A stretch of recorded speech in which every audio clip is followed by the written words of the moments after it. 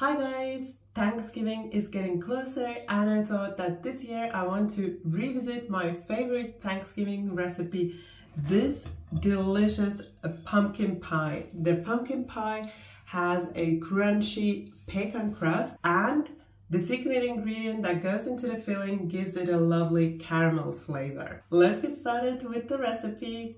The first thing you need to do, and you need to do this one day ahead of baking the pie, and that is making the crust.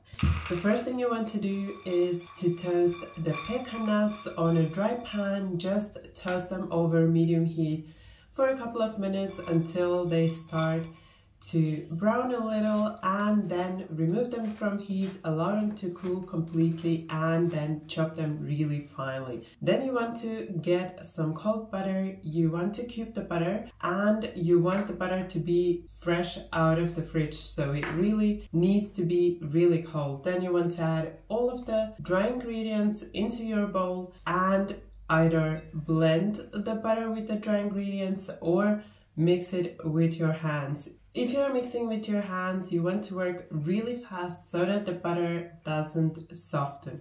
Then once you have a crumbly texture, you want to add some ice water. It's really important to add ice water, so you just want to add a few ice cubes to the water, allow it to sit for a couple of minutes. Then it's gonna be really cold and icy. Then you want to add the water little by little, mixing in just until the batter forms, so just until it comes together. Don't add more. If you end up adding more than needed, then just adjust with a little bit more flour. As I don't have a powerful blender, I usually just make the dough with my hands in a bowl, but if you have a powerful blender, you can also make the pie crust in a blender. That way it's even easier, and then you don't have to worry about the butter getting warm. Now that my crust has had time to chill, I can start rolling it out and baking it. Dusting with some flour first. It's not that easy to roll it out at the beginning because it's really cold and hard at this point, but you will get there once you start rolling it out. The more you roll it out, the easier it gets. In order to roll it out evenly, I twist the dough every time I roll it. So I roll into one direction, then I flip it a little bit, just a little bit, and then continue rolling. Also, if your dough cracks like this, then just squeeze those bits together and roll it out again, and they will stick together.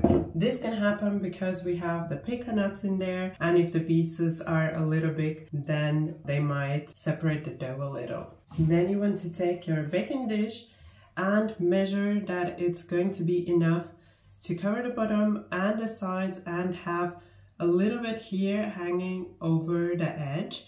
Then you can transfer the dough into your baking tin, and the easiest way to do that is to roll the dough or roll the crust onto your rolling pin, and then just like this. And also here, if you notice that the dough is cracking a little, not to worry, just squeeze those bits together. So now I have the crust in my pie dish. I have really pressed it into the pie dish so that it covers the bottom, so that there are no loose points. Otherwise it can be that it starts bubbling. So I want to really press it into the pie dish. And then I have quite a bit of leftovers, but I'm not going to cut them straight along the edge of the pie dish.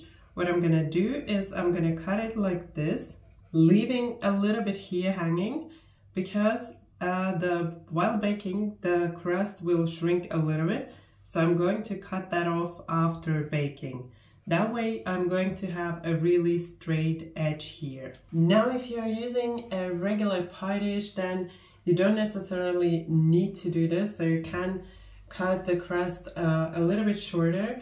However, if you want to make some decorations on the side, then You can also make some decorations right away at the sides, and again, you don't need to leave this much on the side.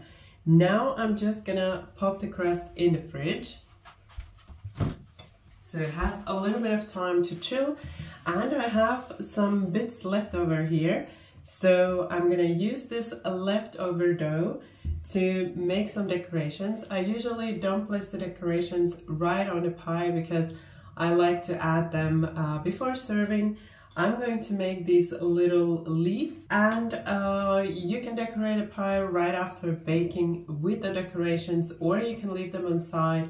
I find it's really nice to add some crunchy bits to the pie after baking. And I like to just serve them on the table with the pie, with some whipping cream or some sour cream. I actually prefer to serve this pie with a little bit of sour cream. But like I said, you can also decorate with the decorations right after baking. So don't decorate while baking, otherwise they will be really soft. So I want to decorate after baking. So now I'm just going to roll this out and make my decorations. I have all my decorations ready, so now I need to get my pie crust. You don't need to chill it for a long time, just for the time that you're making the decorations. Then you want to pierce it with a fork, so the bottom and also the sides.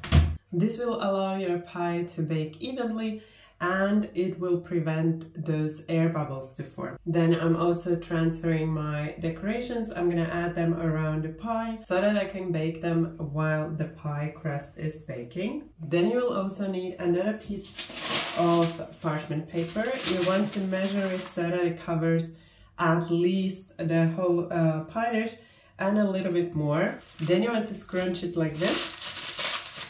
This softens the parchment paper a little, and it will also allow you to shape it easier. So now you want to cover the bottom or cover the whole pie crust with the parchment paper. This will ensure that the pie crust stays in shape while you are baking it. So now I'm also adding my pie weights. I'm using dry peas for that, but you can also use pie weights if you have the specific pie weights for baking pies. Now I'm gonna bake the pie with the weights for 15 minutes. After that, I'm going to remove the parchment paper and the weights and bake it for another 15 minutes until it's baked through and has a beautiful color. You can find all the details to the baking instructions and the oven temperatures down below in the description box. The crust has been baked, it's out of the oven, and you will notice when it's ready that there's a little color here on the sides, and you should notice the color of the base changing. So once we remove the weights, you can see it looks very wet, so it's not baked through. Now you can see it's changed its color, it's nice and light, so that means it's baked through. I also got my decoration parts out of the oven. I actually got them out of the oven earlier than the pie base because I noticed that they are getting some color, and I didn't want them to burn, so they took about 20 minutes in my case, and now they are cooling. They have a little golden color, and that's how I like them. So if you are baking the decorations with the pie crust, then just keep an eye on them because they might be ready a little earlier than the pie crust. And now what I'm going to do is to cut the edges here. So to do this, you just need a sharp knife and then just go along the pie dish or your baking form and just cut the excess off. As I said, this is not necessary, so if you're using a different kind of pie dish, you can also leave the sides as they are. Already from just cutting off the edges, I can see how flaky the crust is. It's absolutely delicious, and it has those nice crunchy pecan bits. So now I'm gonna transfer my pie crust on a cooling rack and I'm gonna take it to the balcony so that it has time to chill while I'm making the filling for the pie.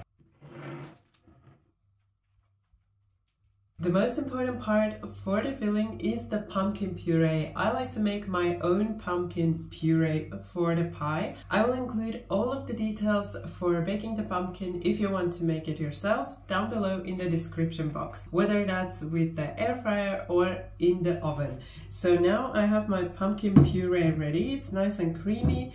I'm going to add the dulce de leche to it.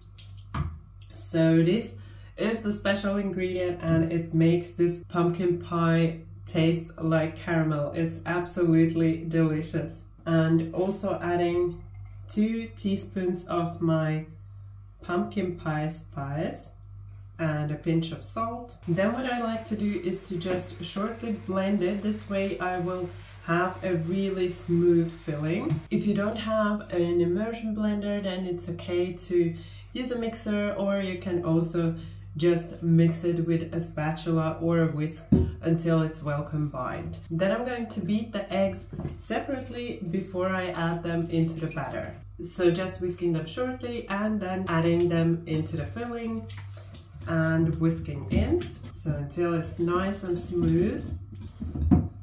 And then the last thing I'm gonna add is the flour, and I'm first adding in 2 tablespoons of flour, and I'm gonna see how the filling looks before I add more. So just whisking it in. Because my pumpkin puree was really moist, I'm going to add in another 3 tablespoons of flour. So what the flour does, it sets the pumpkin pie. So if your pumpkin puree is really dry, you don't need to add in as much flour, or if it's really moist, like in my case, then you might want to add a little bit more in order for the filling to set nicely. So now it's looking good, it's nice and creamy. And now I just need to go and get my pie crust. The pie crust has had some time to chill. It doesn't really need to be cool, it's just the time that you're making the filling is fine for the chilling, even if you don't have a chance to put it on the balcony. Even if it's at room temperature, that's fine. That's enough time for it to chill. And then you just want to pour in the filling and spread it nice and even. And now you want to bake the pie as instructed down below in the description box. I hope you enjoyed my pumpkin pie recipe. Like I said, this is my favorite Thanksgiving recipe. For me, the really special thing about this pie is the crunchy pecan crust. I really love pecan nuts and they give a lovely flavor for the crust. But the secret ingredient, so the dulce de leche that goes into the filling, just makes the filling so much better. I really hope that I've inspired you to try this recipe for your Thanksgiving celebrations. Also, if you're looking for some inspiration for Thanksgiving recipes, some appetizers, some side dishes, some mains, or desserts, then I'm gonna link all my previous recipes for you here. If you enjoyed my pumpkin pie recipe, don't forget that thumbs up for support. And also, if you're new to my channel, then you can subscribe right now and don't forget to tap the bell so you won't miss any of my new recipes. Thank you for watching my video and happy Thanksgiving to you and your families. Bye bye, until next time.